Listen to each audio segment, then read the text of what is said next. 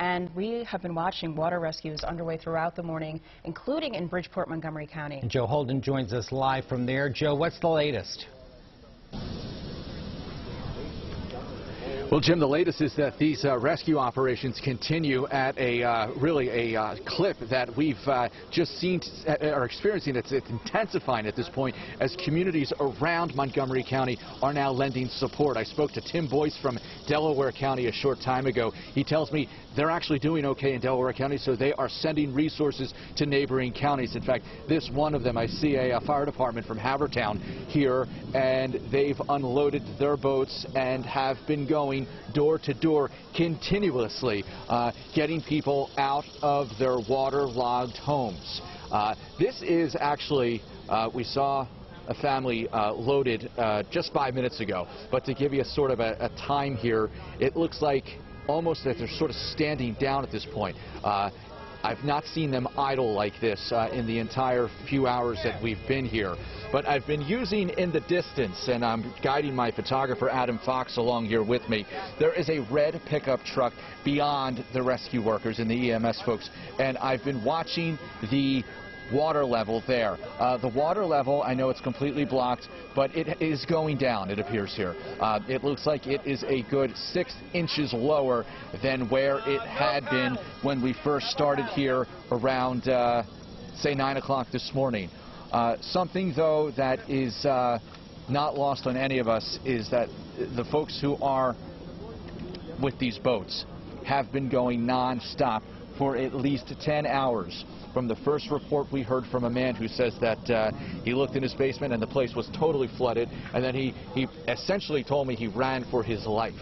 And at the corner I'm standing on, lots of family members, lots of, it appears, neighbors, and also people waiting to get some information on pets that they did leave behind, and hoping that some of these emergency workers can make that reunion, find these pets that may be in some of these houses.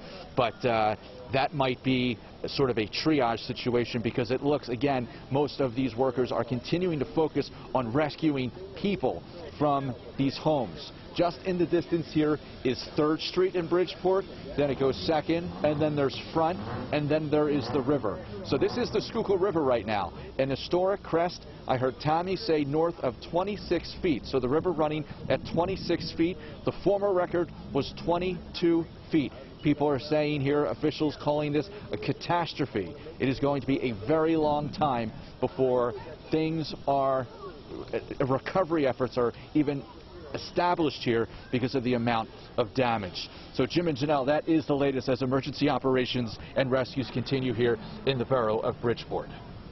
And Joe, as you were talking, we were seeing some of those emergency workers still rescuing people from their homes. And what's been so significant about all of this is the fact that this happened in the middle of the night when people were sleeping, and really a lot of them were not expecting water levels at this point, at this level.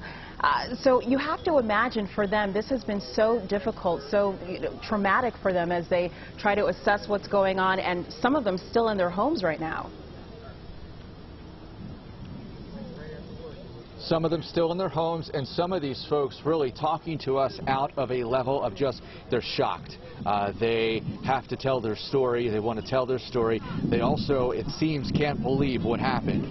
So hearing the words, verbalizing some of what they've been through, I think is part of the grief process here.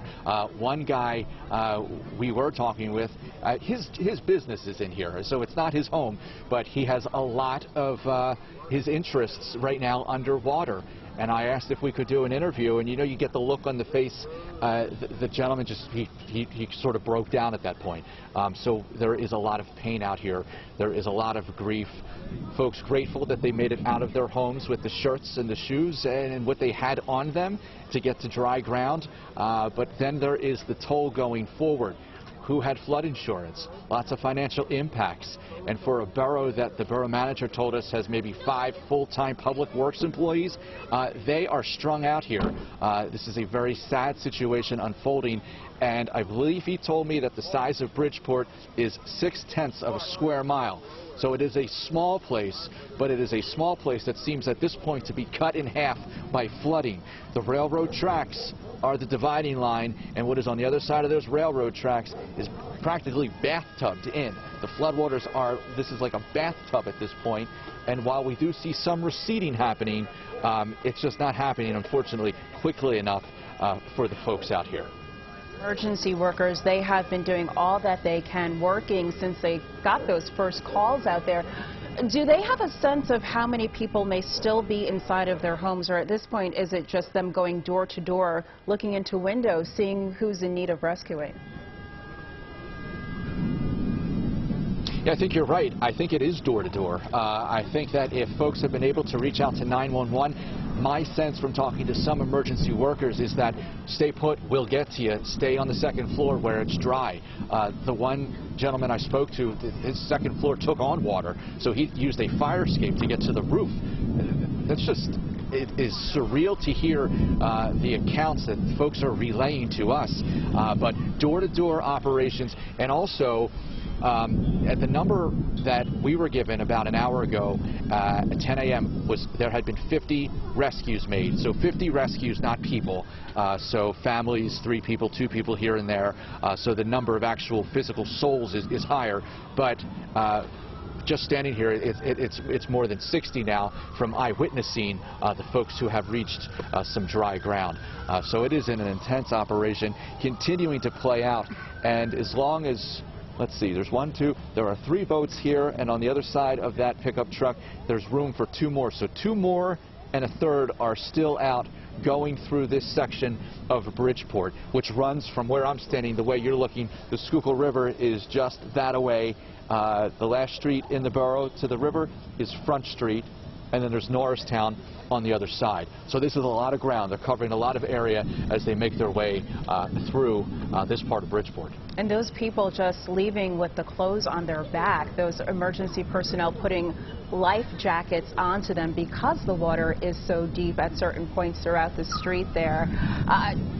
What are they saying as they're coming off of those rafts, Joe? Give me a sense of how they're coping with all of this at this point. Janelle, just simply stunned. Lots of folks we've tried to go ahead and chat with. I've been doing this for 20 years, and I know the look when they don't want to talk to us. But the conversations we've had, some heroic conversations with people relaying to me the midnight running around the neighborhood and pounding on doors to make sure that neighbors knew things were not going well here and it was time to get out. We've seen people carrying their wet pets, their dogs. I've mentioned a woman waiting to hear a word about the cats that she had to leave behind. You think in a split second the decision to try and grab your animal or get yourself out, and that was how dire, how sudden, and that is the level of emergency that was unfolding in Bridgeport, and for some, sadly, continues to unfold as yet another boat comes ashore, if you will, with trying to make out another family in this boat. They're going to go around this pickup truck out of our view for a bit. It does indeed look like a family. And all of this area, while I narrate over what we're looking at, this is residential and a mix of light commercial. So there are businesses, people's livelihoods, and homes mixed together. Bridgeport is an old river town here in Montgomery County, working class, and a lot of these homes here for 3 blocks towards the river, and to the left of your screen, the borough sort of widens out as the river wraps around. You see over in the shade there a young gentleman there, maybe all of 5, 6, 7 years old. Yes. Just got out of the boat. One dad told me it's his daughter's first boat ride, sadly, but yet with the irony of humor. It's been heartbreaking to watch all of this unfold, Joe. Earlier, when we were speaking with you, we saw some elderly people with canes being assisted by the emergency personnel. We saw mothers clutching their babies with their life jackets on as they were ushered to higher ground. This has been a rough night, and we are just getting started as they try to wrap their heads around all of this. And the question, that we're starting to hear from a lot of these people is, what's next? They lost so much in this, and this is still going on. Yeah, the emotion out here is really raw. A quick soundbite really doesn't even begin to tell the story of the anguish that some of these folks have endured. And remember, there appears to be a waiting list to get a boat ride out of this neighborhood. Think about that for a second.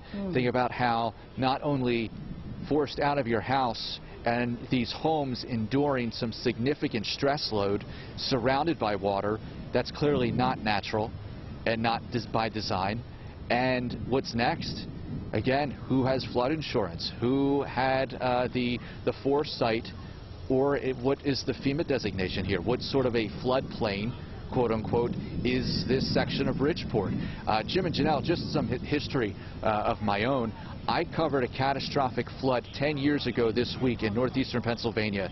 These images are haunting for me because they're always the same. There are always the hardest of workers, the emergency service folks, the firefighters, and the paramedics and the police, always going into these devastating and just painstaking situations, helping people who have the look of horror on their face, and it never leaves you. These images seared into memory, and again, 10 years ago, it was yet another tropical system that dumped too much rain for rivers and creeks to handle, and the river flooding just comes up so quickly, and just if there's not a levee system or a flood mitigation protection system, this is what happens. Without protection, these towns take on water, and this is history. This is a historic flood, and it is just something that it is almost too much to be believed.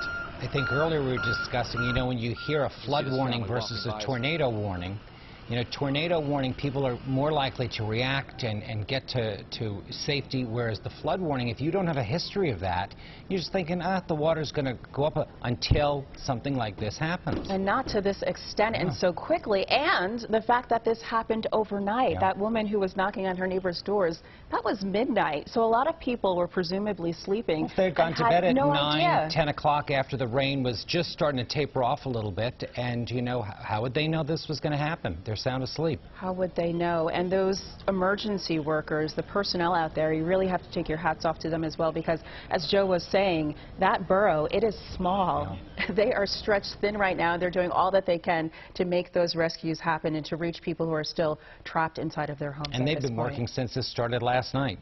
It's going been non-stop. Busy night for them and for all of those people out there this morning. So we want